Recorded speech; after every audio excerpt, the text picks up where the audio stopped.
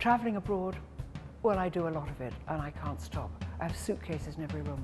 Finding out about the British Isles and the Republic of Ireland and all the islands around the Channel Islands, magic. Travel, that's the thing, travel.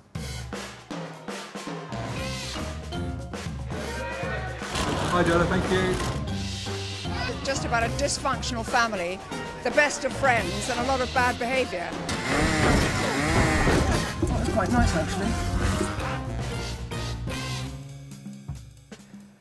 I think one of the most thrilling moments on my Spice Trail adventure was actually getting to the Banda Islands, one of the most remote places on Earth. I couldn't even find it on the map when we were going there. I was studying and looking, these tiny dots. We had to take a 12-hour ferry from Ambon, which itself is a pretty remote part of Indonesia, and then sailing all through the night and filming on board the ship, and then waiting in the morning and suddenly seeing these little islands appearing, and knowing that this is where, long ago, it was the only place on Earth that the nutmeg trees grew, and the great rush of the world to come and get this fabled spice was thrilling.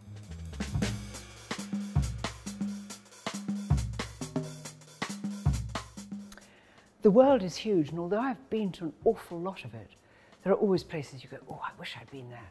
So I wish I'd been to Buenos Aires. I've never been to South America at all. When I travel, I always take, well, a huge piece of cloth. So they usually come from Africa, usually with sort of messages written on them, and they're called kangas or something like that. And the great thing about it is you can twist it around you and use it as a kind of sarong, so you don't have to take a dressing gown. Or if, for instance, you're swimming or coming out of the water, you can just use that. But more importantly, on my kind of traveling, is that if you've got a terrible pillow, you can make your own pillow by rolling up your clothes and wrapping the cloth around it. If you're in a Muslim country and you have to cover your hair, you can use it as a head shawl. Magic. So when you go, take a piece of cloth and always take with you, well, I would, Yves Saint Laurent or Yves Gauche.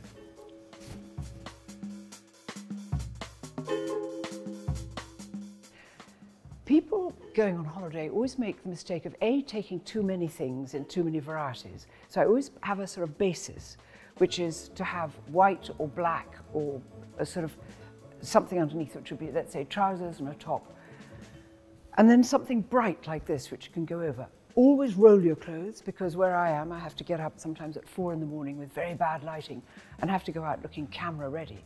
And if you roll the clothes up neatly, first of all, when you open your suitcase, because you don't have time to unpack, you can look at what your things are and you go, that's it. You get it out and it hasn't got any creases. Result, do that.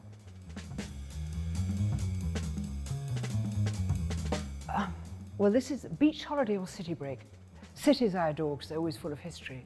But there's something about beaches with the sucking of the sea coming in and out, the chance of finding shells, maybe being caught in a storm, climbing over boulders, looking in rock pools and things like that. I think I might choose beach. It wouldn't be lying on the beach to go brown.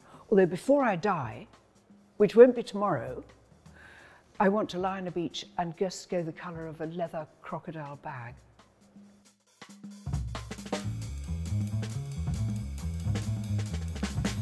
Some of the food you eat on some of the trips I do are things that you are either besotted by and think, I must do this when I get home, use these particular spices. And some of them, like when I was traveling in Japan, they said, take something to eat on the train and we're going to be filming you on the train eating this Japanese snack. And so I chose something which looked like a little, sort of bagel, and it was filled with thistles. So I thought, oh, that'll be lovely. And I took a bite of it. And I became completely silent for about 20 minutes because whatever it was sort of imploded in my mouth and got bigger and softer and fluffier. And it didn't taste of anything. Both. Travel in the UK, because no matter how long you've lived in these gorgeous islands, you will never have seen the half of it. I live in London and every time I come, I find something new. Finding out about the British Isles and the Republic of Ireland and all the islands around the Channel Islands, magic. Travelling abroad, well, I do a lot of it and I can't stop. I have suitcases in every room. Travel, that's the thing, travel. My husband Stephen is a musician and I am a lover of music. So although I don't play instruments, I love it. I listen to music all the time. It's a variety of music. Just like him, he listens to a variety. But he's a classical musician. He's an organist, a pianist. He's played masses of different instruments. But he's a conductor and a composer. And there's nothing he doesn't know about music. So we've made some podcasts which are called Joanna and the Maestro, which is me actually in conversation with my husband, asking all the kind of dumb questions, somebody like me who doesn't know an awful lot but is interested to know more, asking him about anything I want, and he's always got a fabulous answer. They've been thrilling to do, and revelation to me about music, about understanding more about where music comes from and how it affects everything. But most importantly, these podcasts are to show that there's no division in music. So classical music, which can include concerts and operas and string quartets and things, aren't for rich people or elite people or clever people or snobbish people. They're for all of us. And so we want people to think, I could go to that, I'd love that, that music sounds great, I'd love to be there.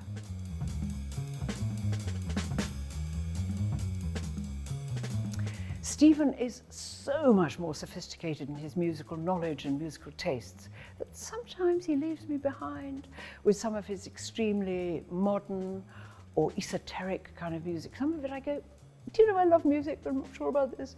And then he tells me, but it's like art.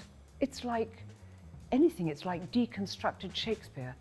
If you just open your heart and your mind and your head and your ears and just follow on from that, you find you get to be more affectionate to things you thought you would absolutely hate.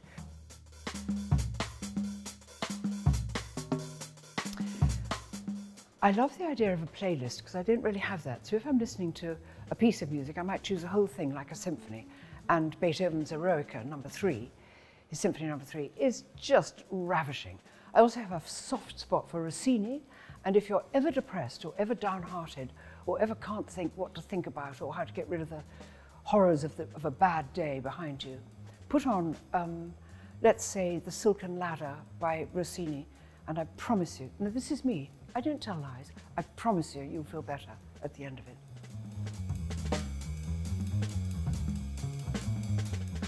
So I'm not really up with the new music. So if somebody said, hum me a Harry Styles song, a great silence would ensue. It isn't that I don't adore Harry, think he's adorable, I just don't know his music.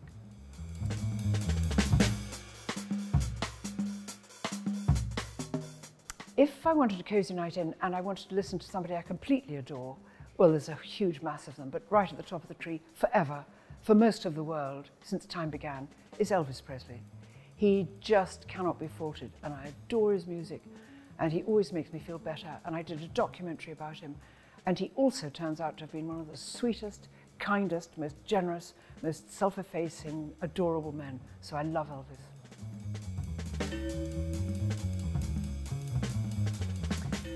The funny thing about switching off completely is that I would go for silence and a book, but if I had to listen to music to switch off completely, I would always choose classical music, and I think I might choose some of Chopin's nocturnes, because I would choose somebody like Dino Lupati, or I might have more up-to-date Stephen Hough, one of the greats playing music which can be played quite plonkingly by children in school, or in the music rooms in my old convent where I went to school.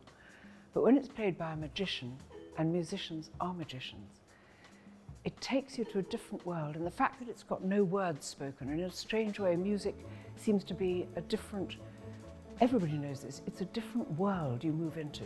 Words without music, music without words. The other day reading it. Thank you for wearing those bikinis, you ladies, because you've inspired me to never give up wearing my bikini. Put that in your pipe and smoke it. Hello there, I'm Lorraine and I am very excited because I'm doing a shoot for Good Housekeeping and it's on the cover.